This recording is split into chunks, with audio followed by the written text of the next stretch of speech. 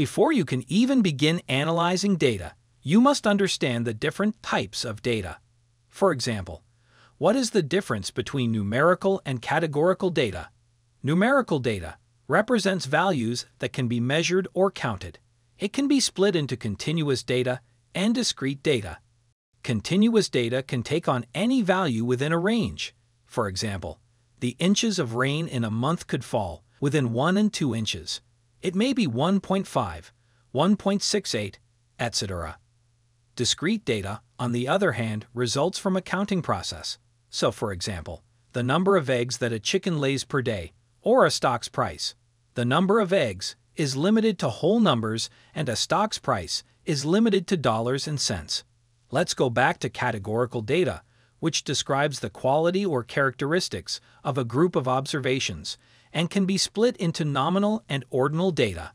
Nominal data can't really be organized in a logical order. It is just a set of names or labels. So, for example, labeling companies by industry. Ordinal data, on the other hand, can be logically ordered and ranked. So, for example, the number of stars used to rate a fund's performance can range from 1 star, which indicates poor performance, to 5 stars for the best performing funds. However, ordinal data doesn't tell you anything about the numerical differences between categories. We cannot imply that the returns for a 2-star fund are twice as good as a 1-star fund, and we don't know the difference in the fund's performances based on their number of stars. Depending on how data is collected, it can be classified into 3 categories. Time series data is when you analyze one variable for one subject at equal time intervals, for example, taking the annual returns for one stock over the last 4 years. Cross-sectional data is when you analyze one variable for multiple subjects at a single point in time. For example, taking the annual returns of 4 different stocks in year 3.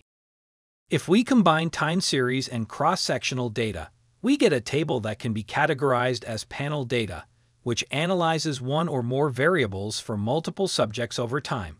In this example, it's the entire table of returns for the 4 stocks over 4 years. Notice that the columns in this table are time series data, the rows are cross-sectional data, and the entire table is panel data. You can also categorize data based on how it's organized. Structured data is highly organized and generally has repeating patterns.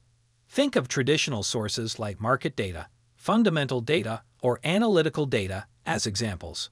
Unstructured data, on the other hand, doesn't follow conventional patterns or sources.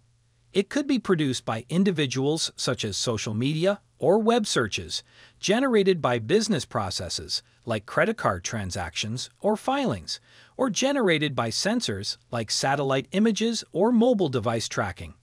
That covers the different types and sources of data in this section. Now, let's move on to frequency distributions. Take a look at the temperature in these cities. To construct a numerical frequency distribution, first we need to determine a set of intervals. The range of temperature for this dataset is 36 degrees, so if we want to have 4 intervals, every interval must contain a range of 9 degrees. So let's label the 4 bins or intervals. Now we simply have to tally the observations in each bin to get the absolute frequency. Only one city has a temperature between 30 and 39 degrees. There are 2 cities that fall within the second interval, and so on. But be very careful when counting because the intervals overlap. For example, there are 2 bins that contain 39 degrees. So if a city has a temperature of 39 degrees like Tokyo, remember to always place it into the higher bin when tallying observations. 2 other important factors are relative frequency and cumulative frequency. The relative frequency is always in percentage terms. There are 8 observations in total, so 1/8, or 12.5% of the total observations, fall within the first interval, 2/8 fall within the second interval, and so on. And what about the cumulative frequency? The first interval has 1 observation. For the second interval, you must include the observations that fall within that interval, as well as the observations in previous intervals, so there are a total of 3. For the next interval, you must add up all the observations on that interval and the ones that came before it, for a total of 6.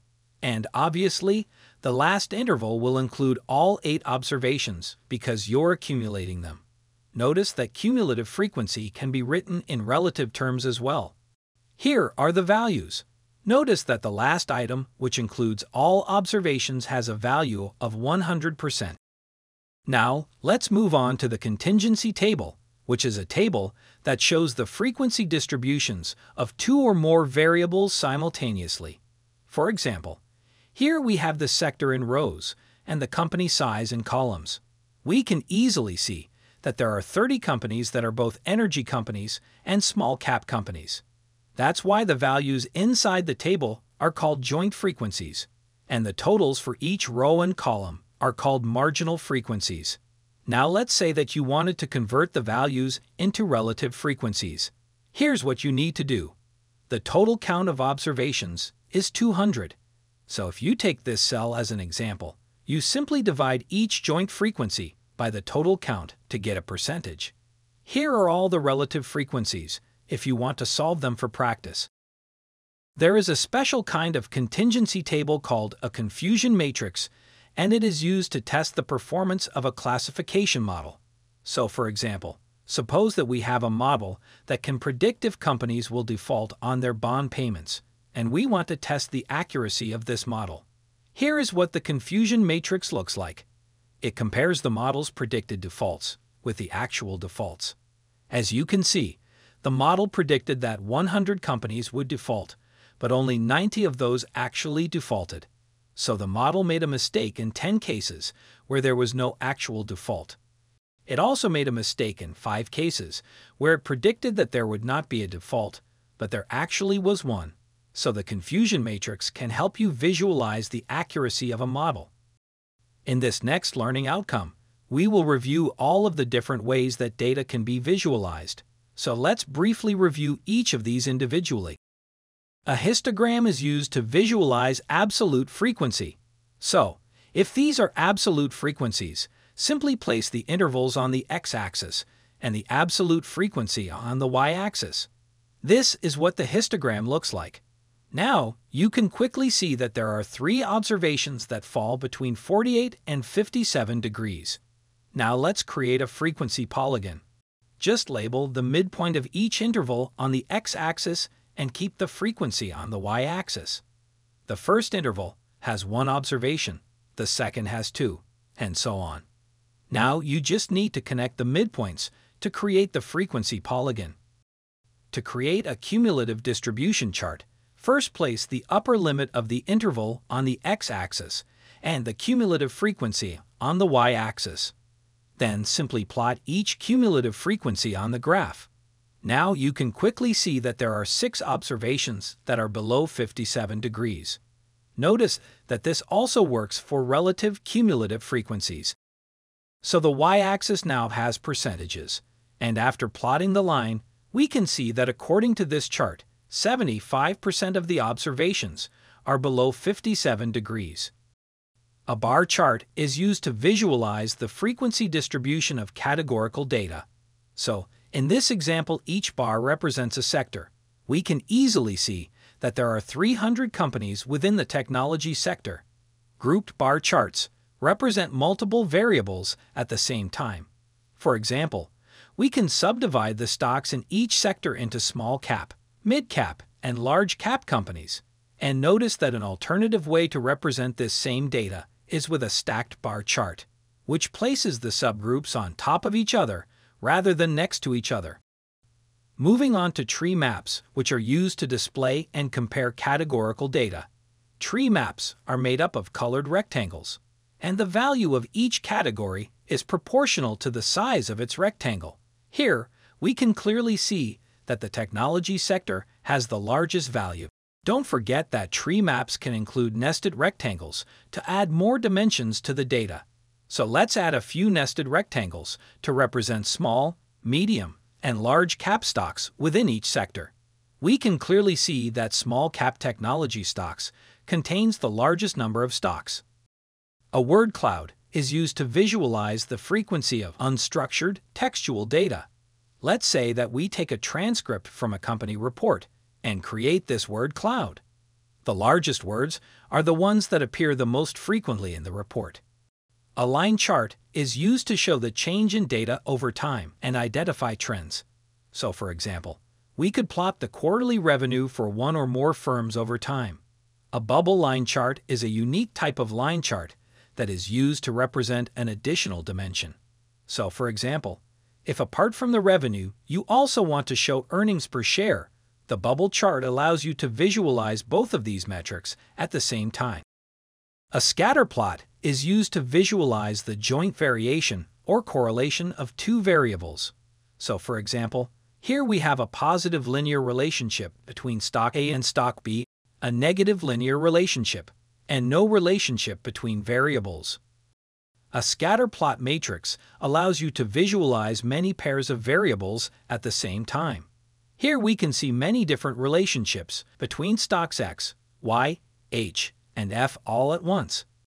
And lastly, we have a heat map which displays frequency distributions and can be used to visualize correlations among different variables. Here is an example of a heat map. What separates a heat map from a regular joint table is that a heat map uses a color spectrum. In this example, the dark blue quadrants have the largest number of stocks and the light blue quadrants have the lowest number of stocks. So we've covered all these charts and graphs, but how do you know which visualization type to select? It all depends on what you want to analyze or show. To visualize relationships, these are the most appropriate types of graphs. To make comparisons, it depends on whether you are making comparisons among categories or making comparisons over time. And if you are analyzing distributions, use these chart types for numerical data, these three for categorical data, and a word cloud for unstructured data. Pause the video if you want to review this graph in detail. In this next learning outcome, we will cover measures of central tendency, which are used to specify where the data is centered. These are the statistics we will be looking at, so let's get started. Take a look at this data set. The arithmetic mean is equal to 3.4. To get the median, remember to place the observations in order and select the middle one. If there had been an even number of observations, just get the average of the two values in the middle. The mode is the value that occurs most frequently in the data set, which in this case is the number 3. If you ever have a data set with extreme outliers, you can use the trimmed mean or the winsorized mean to exclude extreme observations. The trimmed mean excludes a given percentage of observations. So, for example, a 10% trimmed mean discards the lowest 5% and highest 5% of observations and calculates the mean of the values that remain. The winsorized mean reassigns values to the outliers.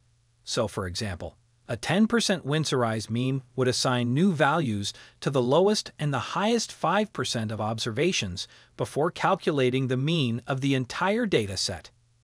Now let's calculate the weighted mean for this portfolio.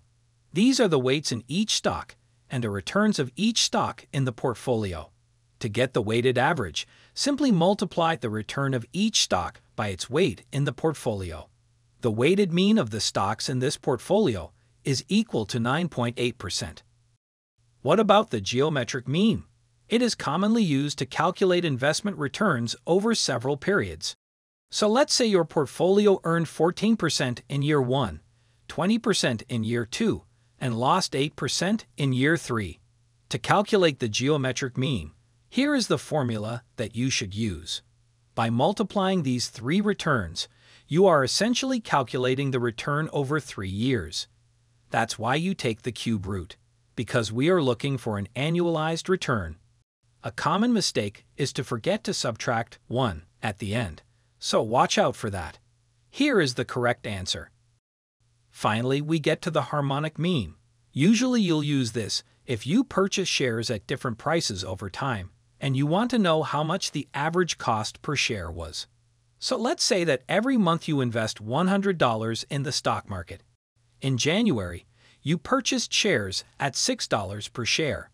In February, you bought more of the same company, but the price was now $8 per share. And in March, You bought more shares at $5 per share. What's the harmonic mean? Here is the formula, and here are the values plugged in. So essentially your average share price was $6.10 per share.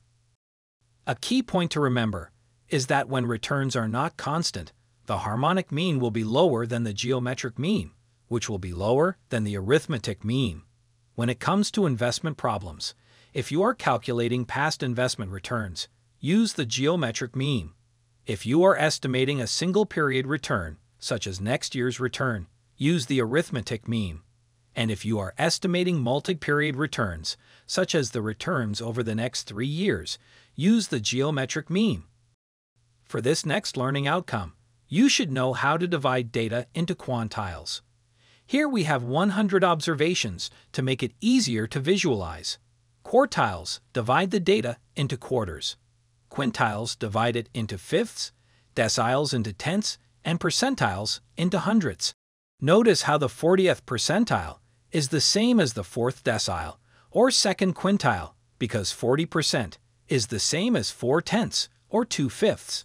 By the same logic, the 75th percentile is equal to the 3rd quartile, and so on. You should also know that the interquartile range is equal to the difference between the 3rd quartile and the 1st quartile. Now, let's actually apply this in an example. Take a look at the following distribution. What would be the 3rd quartile or 75th percentile of this distribution? To find the position of an observation at a given percentile, we use this formula. N equals the number of observations, and Y equals our percentile. By plugging in values, we get an answer of 8.25. But watch out here, because 8.25 is not the final answer. It's just the position of the observation that we're looking for. So now we must find the observation that lies in the 8.25th place. The very first thing you must do is arrange the data in ascending order. Number 8 lies in the 8th position, and number 10 lies in the 9th position. Let's expand that. We can see that the value in the 8.25th place equals 8.5. Let's place it on this timeline. The value in the 75th percentile equals 8.5. A common mistake students make is to forget to arrange the data in ascending order, so don't forget that step.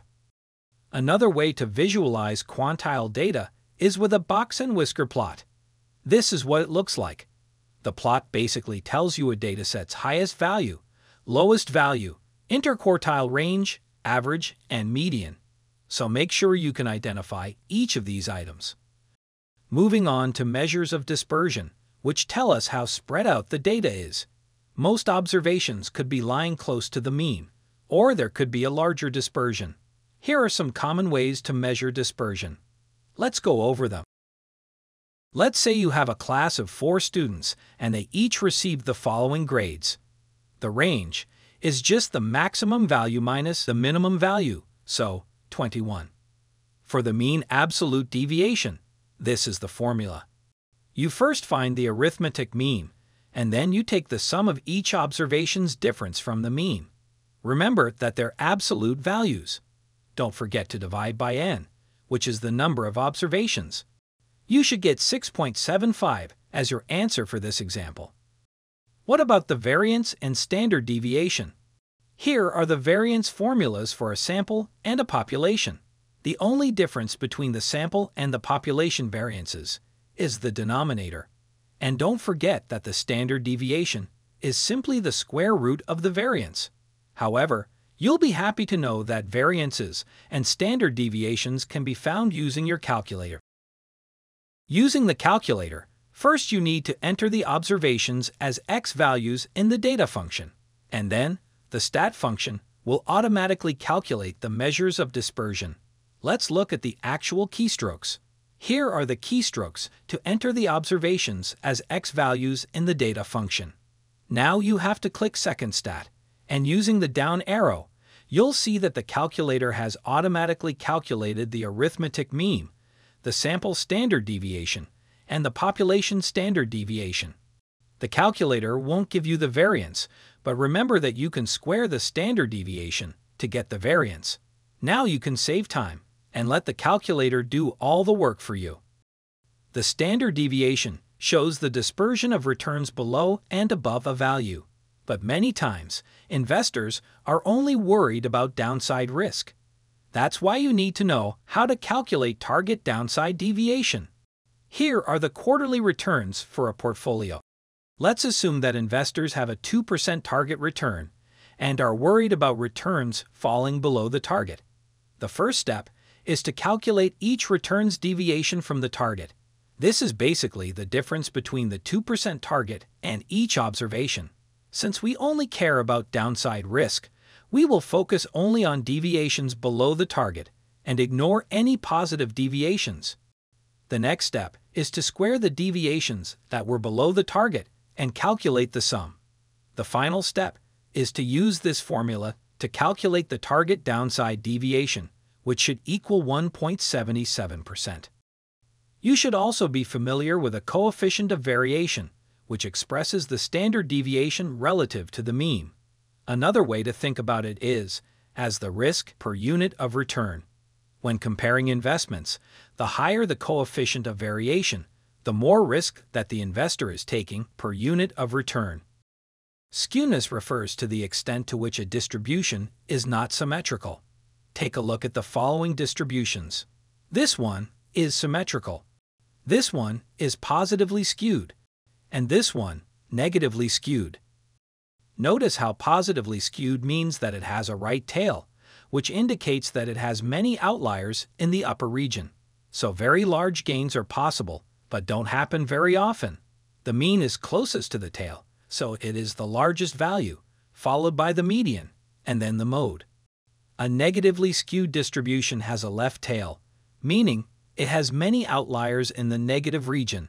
So very large losses are possible, but don't happen very often. The mean in this case is closest to the tail, so it is the smallest value, followed by the median, and then the mode. For symmetrical distributions, all three values are equal. We are almost done with this reading, so let's quickly go over kurtosis. Kurtosis is the degree to which a distribution is peaked. Here we have a normal distribution. Now look at this distribution, which is more peaked than the normal. That's called a leptokurtic distribution. If we have a distribution that is flatter than the normal distribution, it's called a platykurtic distribution. The last term we need to define is excess kurtosis. A normal distribution has a kurtosis of 3, so anything above 3 will be referred to as excess kurtosis. Suppose that this distribution has a kurtosis of 4. That means that it has an excess kurtosis of 1. Let's quickly cover covariance and correlation. Covariance measures how two variables move together. If stock A increases when stock B increases, or falls when stock B falls, then the stocks have a positive covariance. If they move in opposite directions, they have a negative covariance. The problem with covariance is that it's hard to interpret because it can range from negative to positive infinity. That's why many analysts use correlation instead. Correlation measures how two variables move together, but it's scaled so that all values stay between -1 and +1. If two stocks have a correlation of -1, it is a perfect negative correlation, meaning that if one stock increases by 1%, the other stock will fall by the same amount.